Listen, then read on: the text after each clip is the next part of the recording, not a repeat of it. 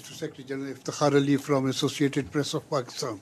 On August 8th, sir, you made an important statement that deals comprehensively with the crisis in Indian-occupied Kashmir. It called for the end of restrictions, which have not been withdrawn, and that the status of the state should not be altered, and which India has done.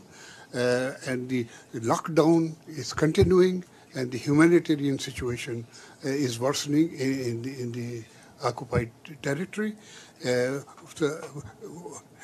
How will you go beyond the statement and act to bring about a solution to this crisis? Well, our capacity is related to good offices, and good offices can only be implemented when the parties accept it. And on the other hand, it relates to advocacy, and the advocacy was expressed and will be maintained.